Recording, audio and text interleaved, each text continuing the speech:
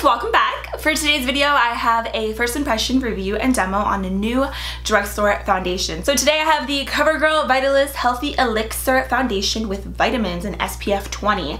I have this one in the shade 732 Nude Beige. Just right off the bat, I absolutely love the packaging. I think it's beautiful, very simple. It's like a nice glass packaging and it comes with a pump. So far, packaging is an A+ in my book. I picked this up at Walmart. It was $10 and there weren't that many shades in store, but I'm gonna go online because I'm pretty sure they have more shades, and it also depends obviously on your drugstore, so just kind of keep a lookout for that. So okay, there are a total of 14 shades. I'm on CoverGirl's website right now, and just some of the claims about the foundation. It says, discover healthy looking skin bottled. New Vitalist Healthy Elixir Foundation is infused with vitamins E, B3, B5 plus SPF 20 for correction, protection, and perfection all in one. This full coverage foundation makes skin glow with a healthy look from the inside out. So that sounds like my kind of foundation. I really love the CoverGirl 3-in-1, so I have kind of high hopes for this foundation. I'm hoping it's gonna be good. So I'm just gonna go ahead and get started. I have no face makeup on. If you watch my videos, you know I always do my eyes and my brows first. So let's just go ahead and hop right into it. And really quick, can we just talk about my shirt? Like, yes. It's so cute. I got it from Forever 21. So let's hop on into the video. I'm hoping this color matches me. If it doesn't, I'm just gonna try my best to make it work.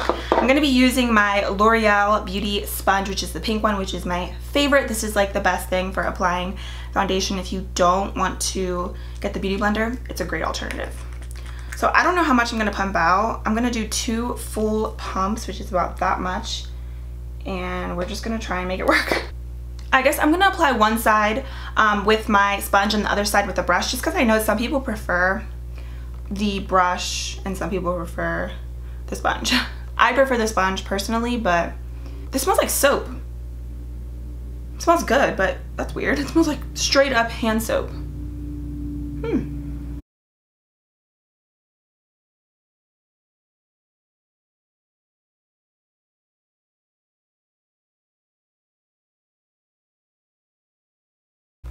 I think the color does match me really good because I do have color on me right now.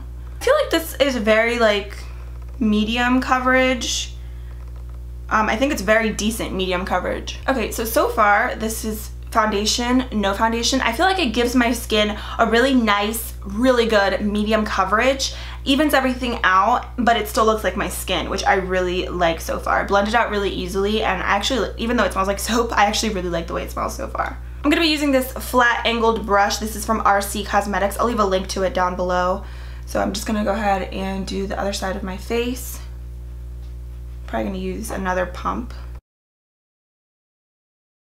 I'm trying my best to like work with the lighting. I am using natural lighting today, just so you guys can really see everything. So no studio lights. I literally am filming in front of my window, so. Okay, it blends really nice. I always feel like the foundation always looks lighter when I apply it with a brush versus with my beauty blender. It's weird. I definitely actually think this is full coverage, more with the brush than with the sponge for sure. Wow, I think it looks really good. Definitely more coverage on one side, this side, than the other. I'm gonna kind of blend everything out with this though, just to kind of make it look even. So with the brush, with my beauty sponge. Again, I'm using natural lighting. That's interesting. I really like the way that it looks. Like, I think it looks really good. I like the coverage. I like how light it feels on my skin. Like, it still looks like my skin.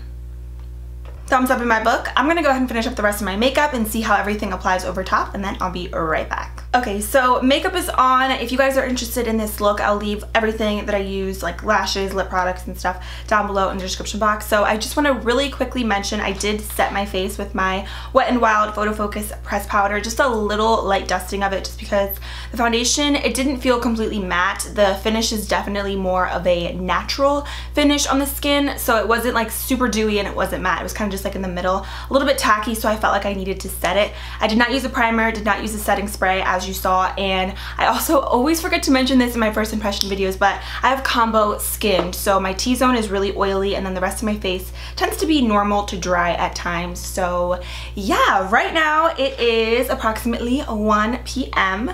I'm going to actually go get my nails done because these nails are a hot mess, so I'm hoping that they're not super busy.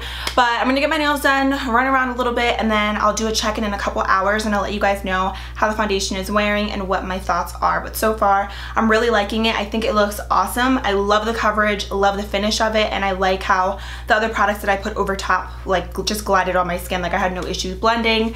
And I don't know, I know the color might look a little bit off, maybe, I don't really know, but in person I think it looks really good, and so far I'm loving it. So I'll see you guys in a few hours for a check-in. Hey guys, I'm back. So as you can tell by my appearance, it is later on in the day. So right now it is 8:41 p.m. So I've had the foundation on for almost 8 hours at this point, and this is what it's looking like. So my foundation, I think honestly it looks really good. Like I have not touched it up at all throughout the day, but I did notice around 4:30ish, which is like 3.5 hours into me wearing the foundation, that I did start to get oily on my forehead.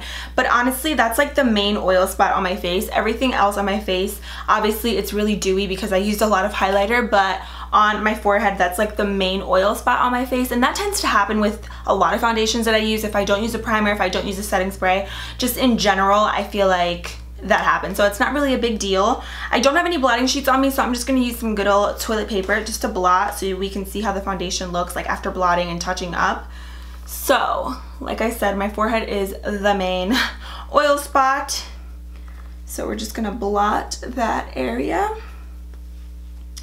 A little bit on my chin as well, but it's mainly my forehead. Ugh, it's disgusting. So then I'm just gonna take a little bit more of my Wet n Wild powder, and I'm gonna use this Royal & Lang Nickel brush. And I'm just gonna kind of touch up a little bit on my T-zone. That's like the main area on my face where I feel like really needs it.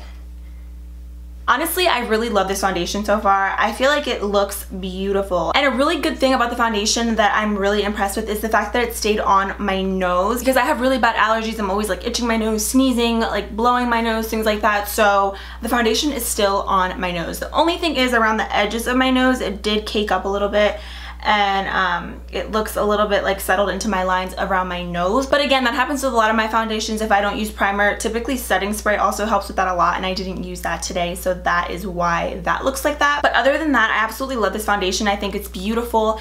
Definitely a full coverage foundation with a brush, and I would say a medium to buildable coverage with a beauty blender or sponge. The finish for me is definitely more of a natural finish. It's not too dewy, it's not too matte, it's just like right in the middle. I do think this foundation will be great for different skin types, just because it didn't like make me excessively oily like on my cheeks or anything like that, just basically my forehead. And it didn't cling to any dry areas that I do have on my face. It just feels really comfortable. I love how it still looks like your skin. I do definitely agree 100% with the claims of the foundation. Like it says it's going to make you look healthy from within, but you're still going to get really great coverage, and I truly believe that that is the case with this foundation. I think it looks beautiful with a brush or with a sponge. I think it's just personal preference on what you want, but overall I give this foundation a thumbs up. I don't really have anything bad to say about it. I think honestly it's gonna wear even better if I use a primer and a setting spray, which I typically always do. So I'm gonna keep using it, and I'll definitely keep you guys posted on it. Overall, I think the price point is great, the packaging is amazing, and it's definitely worth trying in my opinion. So let me know down below if you guys have tried this foundation. Hopefully this video was helpful for some of you guys. Thank you so much for watching, and I'll see you